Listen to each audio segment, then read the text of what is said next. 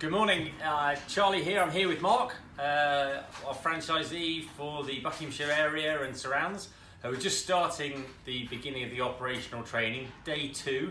So what did we cover on day 1? Day 1 was a big introduction, learning all about how the centre works, how the job goes as running the front desk of the massage company and what it's like to actually operate this business on a day-to-day basis. And then a little bit starting on the core system that runs behind the massage company, organising all of the bookings and customers within the journey that they take through the massage company.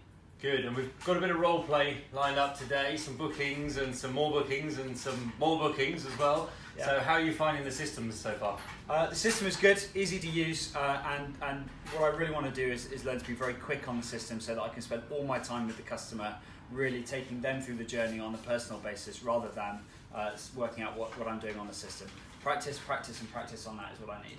Good stuff. So we've got a series of days coming up quite quickly to really bring Mark through what is essentially the membership sales supervisor role. So it's critical for everyone to understand that. So we'll have a good day ahead. We will.